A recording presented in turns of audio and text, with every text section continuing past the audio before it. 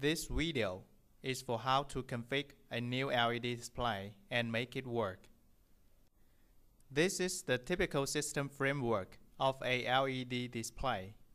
There are three main components: the control computer, the setting card, and a screen. The screen is composed of multiple cabinets, and in every cabinet is a receiver card. Please note that a receiver card is also named a SCAN board. DVI cables and USB cables are used to connect the control computer and the setting card. The DVI cable is for image data transmission, and the USB cable is for instructions and parameters. Receiver cards are connected to the setting card through Ethernet cable.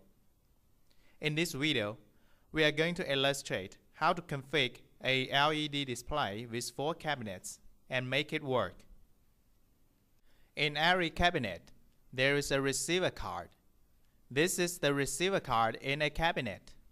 It is connected with the module through flat cables. Also seen from this picture is that there is a 4x4 module array in this cabinet. Modules of each row are connected together, and data goes from right to left when watched from the front. From right to left, this is the module cascading type of this cabinet.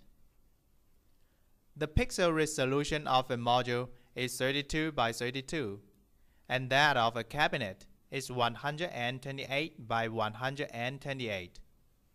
This picture shows how the 4 cabinets are connected together. Double-click the NovaLCT shortcut on the desktop to run NovaLCT. Select User Advanced Login to open the dialog for login. The password for advanced user is ADMIN. Click the Screen Config button, and on the Open window, click Next. Open the setting board page. Make sure the resolution of the setting card is the same as that of the control computer video card. If they are not the same, reset the setting card resolution and set the setting board display mode panel. Open the scan board page. Click the Smart Setting button on the lower left corner to start Smart Setting procedure. Select Option 1, Smart Setting on the pop-up dialog and click Next. Set the module parameters on this Smart Setting Step 1 page according to the fact. These include data type, IC type, and so on. Actual pixel is asking for the size of the module pixel array, and we know it is 32 by 32 as mentioned above.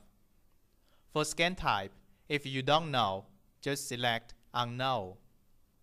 Set module in one scan board as 1 by 1. This is to tell the system we are going to configure the first module of the first cabinet of the screen. When the configuration through Smart Setting is finished, the control system will know all information required for controlling the modules. As mentioned above, the module cascading type of the cabinet is from right to left, so select right to left for the module cascading type here. Shown in the window at the lower left corner of this video is the screen we are configuring on. And now what we are looking at is the first module of the first cabinet of the screen. Click Next to open the page of Smart Setting Step 2. In the following Smart Setting steps, please select or set options in the pop-up dialog according to the content shown on the screen. In Step 2, the screen shows nothing, so select Black. Click Next to access Step 3. Select corresponding color in this page. When finished, click Next. Finish settings on the page according to the number of light rows on this screen. The number of light rows now is 8, so set 8 and click Next. The number of light rows now is 1, so set 1. In this step, the Smart Setting Step 9, there will be a pixel blinking on the module we are working on. Click the corresponding grid according to the position of the blinking pixel.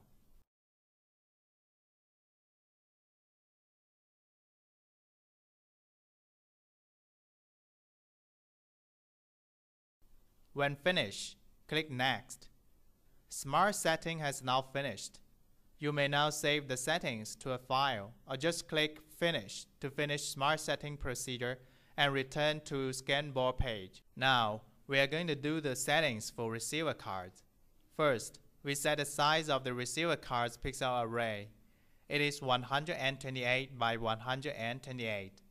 Then, we select the grayscale and the gray mode. This is accelerate rate. The larger the accelerate rate is, the higher the visual refresh rate of the screen will be. After the refresh rate is set, the pixel array width of the scan board turns red. This means the settings are out of the ability of the control system. Lower the refresh rate or increase data clock can solve this problem. Here, we increase the data clock.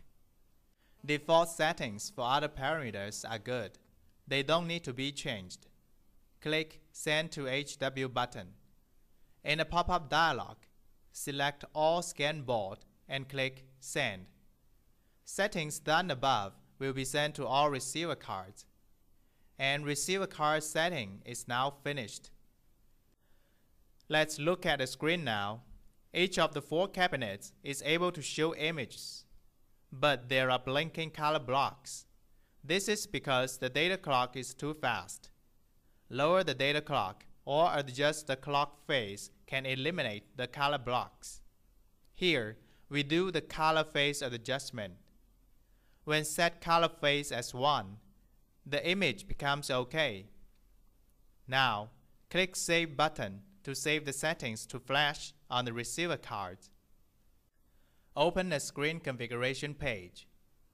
Click the Config button on the upper right corner to access the configuration page. Select Standard Screen. This is the standard screen configuration page. First, we select the sending card and Ethernet port that are connected to the screen. Then, we set the size of the scan board array.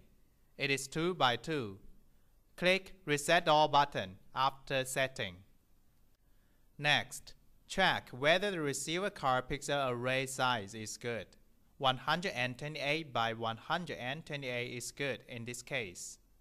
Next, click the receiver card one by one in order they are connected. Click Send to HW button to send the settings to the hardware. When the sending is finished, the screen is able to work. Don't forget to save the settings to flash in the hardware by clicking the Save button.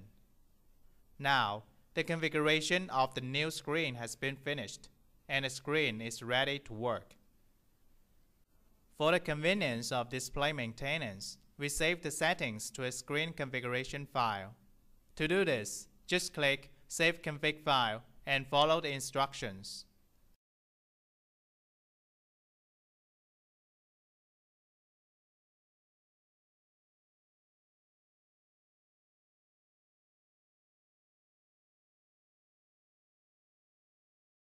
Now, we illustrate how to configure a display with a screen configuration file.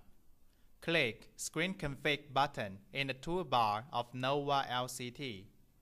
In the pop-up dialog, select Load Config File and specify the screen configuration file to be used. Then, click Next.